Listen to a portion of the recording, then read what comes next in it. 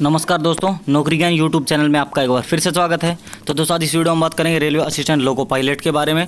तो जैसा आपको पता है आंसर की आ चुकी होगी, काफ़ी कैंडिडेट्स ने चेक भी कर लिया होगा। कैसे चेक करना है वो मैंने लास्ट वीडियो में बताया है, उसका लिंक आपको डिस्क्रिप्शन बॉक्स में मिल जाएगा। ठीक है, तो दोस्तों इस वीडियो में हम बात करेंगे कट ऑफ के बारे में कि आपकी एक्सपेक्टेड कट ऑफ क्या रह सकती है सभी कैटेगरी के लिए। जनरल, ओबीसी, एससी, एसटी, कोई भी कैटेगरी से आप बिलोंग करते हो तो आपकी कट ऑफ क्या रहने वाली, इस वीडियो में उसी के बारे में डिटेल्स में बात करेंगे। तो दोस्तों चलते हैं सीधा ऑफिशियल नोटिफिकेशन पर। उससे पहले मैं आपको बता दूं, अगर आप ये वीडियो पहली बार देख रहे हैं तो चैनल को सब्सक्राइब जरूर कर लें ताकि जॉब्स का कोई भी लेटेस्ट अपडेट आपसे मिस ना हो, चाहे स्टेट गवर्नमेंट जॉब हो, सेंट्रल गवर्नमेंट जॉब हो। और दोस्तों अगर आपने रेलवे कोई भी फॉर्म भरा है, आप एसएससी जीडी की तैयारी करना चाहते हैं तो आप हमारे साथ जरूर जुड़ जाएं। हम जॉइनिंग तक आपके साथ रहेंगे, सारे अपडेट आपको टाइम टू टाइम देते रहेंगे। तो दोस्तों बेल आइकन को जरूर दबा लें ताकि जो भी नई वीडियो डालें वो सबसे पहले आप तक पहुँचे। तो दोस्तों चलते हैं ऑफिशियल नोटिफिकेशन पर। तो दोस्तों जैसा आप देख पा रहे होंगे नोटिफिकेशन में, यहाँ मैं आपको दिखा देता हूँ। तो आपका मिनिमम क्वालिफाइंग है ये यूआर के लिए, मतलब जनरल के लिए 40%, ओबीसी के लिए 30%, एससी के लिए भी 30% और एसटी के लिए 25%। ठीक है, तो ये है मिनिमम। तो आप बात को समझना कि जैसे मिनिमम मतलब ये तो आपको क्वालिफाई करना ही, अदरवाइज आप इससे नीचे रहते हैं तो आप बाहर हो जाएंगे CBT 1 से ही। आप CBT 2 में जाएंगे, ये मिनिमम है, आपको इतना तो चाहिए ही चाहिए। ठीक है, और ऊपर जो कट ऑफ जा सकती है वो इससे ज़्यादा जा सकती है, ये आपका मिनिमम है, इतना आपको लेना ही पड़ेगा। मैं आपको एक बार फिर दोहरा दूं, जनरल के लिए 40%, ओबीसी के लिए 30%, एससी के लिए 30% और एसटी के लिए 25%। अब बात कर लेते हैं कट ऑफ की, कट ऑफ कितना जा सकता है। तो आपको पता होगा जैसे वैकेंसीज़ को बढ़ा दिया गया था, 64,000 के करीब आपकी वैकेंसीज हो गई हैं और 15 गुना कैंडिडेट CBT 2 के लिए लिए जाएंगे। तो ये आप इसमें देख लीजिए, आपके 9 लाख से भी ज़्यादा कैंडिडेट लिए जाएंगे CBT 2 के लिए, तो आपका कट ऑफ ज़्यादा ऊपर नहीं जाएगा। ये आप देख लीजिए, यूआर के लिए, जनरल के लिए अगर हम बात करें तो 40 से आपका 40 प्लस ये लगा लीजिए 45 तक आपका कट ऑफ जा सकता है जनरल के लिए। ठीक है, अब बात करते हैं ओबीसी की। तो ओबीसी के लिए इसमें दे रखा है 30 जो मिनिमम है।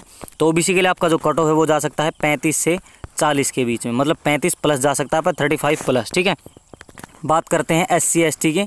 तो SC ST का आप लगा लीजिए 30 प्लस या 30 से 35 तक लगा लीजिए आप। ठीक है, तो इससे ज़्यादा नहीं जाने वाला है क्योंकि इसके पीछे काफ़ी कारण है, क्योंकि इसमें क्या है, नेगेटिव मार्किंग भी है और कैंडिडेट्स ने आंसर की आपने देख भी ली होगी।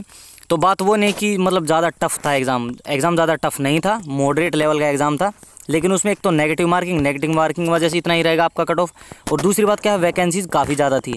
अगर 26,000 जो आपकी वैकेंसी थी पहले वो वैकेंसी रहती तो आपका कट ऑफ ज़्यादा जाने के चांसेस थे। अभी क्या है, वैकेंसी को 60,000 और अब 64,000 कर दिया गया है, जैसा आपको पता होगा अगर आपने मेरी पहली वीडियो देखी है तो।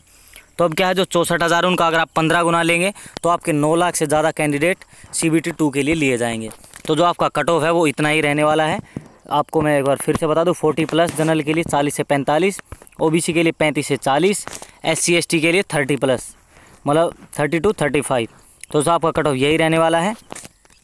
तो इस वीडियो में बस आपको मुझे यही बताना था। अगर आप चेक करना चाहते हैं तो जो ऑफिशियल आपका नोटिफिकेशन था उसका आप 9 नंबर पे चेक कर सकते हो, उनमें सारी चीज़ें साफ साफ दी गई हैं। तो दोस्तों इस वीडियो में इतना ही था। अगर आपको कोई वीडियो कोई इन्फॉर्मेशन मिली तो वीडियो को लाइक करें और दोस्तों के साथ शेयर करना बिल्कुल भी ना भूलें।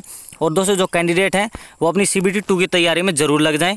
ऑब्जेक्शन के लिए मैं आपको एक वीडियो डाल चुका हूँ, वो आप देख लीजिए, अदरवाइज़ मैं आपको एक और वीडियो डालकर बता दूँगा कि आपको ऑब्जेक्शन कैसे करना है प्रैक्टिकली। ठीक है, तो आज की वीडियो में इतना ही।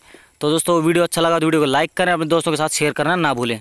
लेकिन दोस्तों आपने आंसर की देख ली तो आप ज़रूर बताएं कि आपको कितना लगता है कट ऑफ जाने वाला, इतना या नहीं, कम जाएगा, ज़्यादा जाएगा, आप अपनी राय ज़रूर दें। ठीक है, आप कमेंट बॉक्स में बताएं कि आपका कट ऑफ कितना जा सकता है। ठीक है, तो दोस्तों हम आपका सजेशन का वेट करेंगे। तो आज की वीडियो में इतना ही, मिलते हैं नेक्स्ट वीडियो में एक नई इन्फॉर्मेशन के साथ। तब तक के लिए जय हिंद। आशा करता हूँ आपको वीडियो पसंद आया होगा। अगर आपको कोई डाउट है तो आप हमें कमेंट बॉक्स में पूछ सकते हैं। तो दोस्तों ऐसी लेटेस्ट अपडेट के लिए चैनल को सब्सक्राइब कर लें और बेल आइकन को दबाना बिल्कुल भी ना भूलें।